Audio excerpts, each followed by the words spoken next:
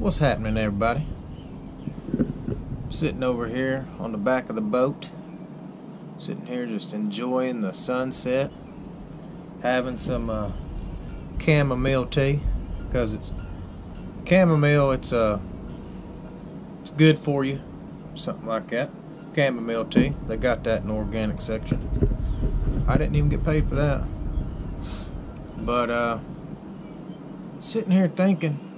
Oh, and I want to let y'all know, I doggone read that book.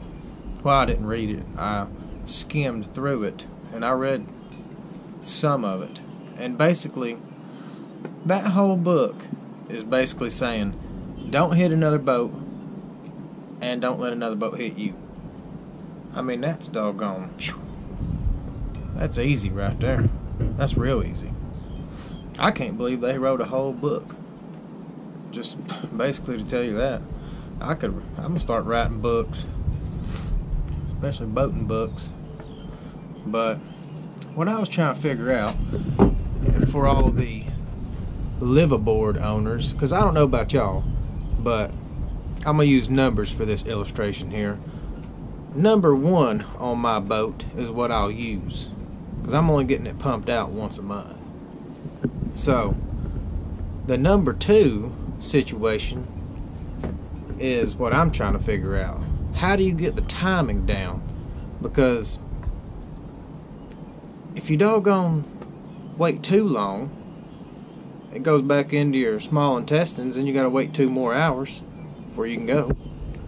Or if you wait too long, I mean, I look like a doggone frog standing upright running down a dock.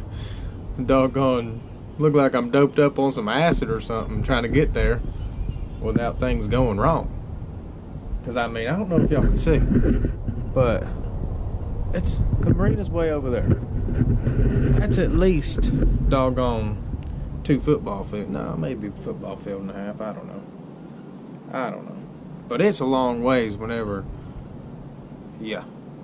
So I need all y'all liveaboard owners, just chime on in. Tell me what the heck's happening. What are y'all doing? Y'all number 2ing on the boat? Because if y'all are number 2ing on the boat, I need to know how often y'all are pumping out or whatever, because I ain't trying to have nothing stinking up in my boat. So y'all need to let me know what's going on. For real. Over and out.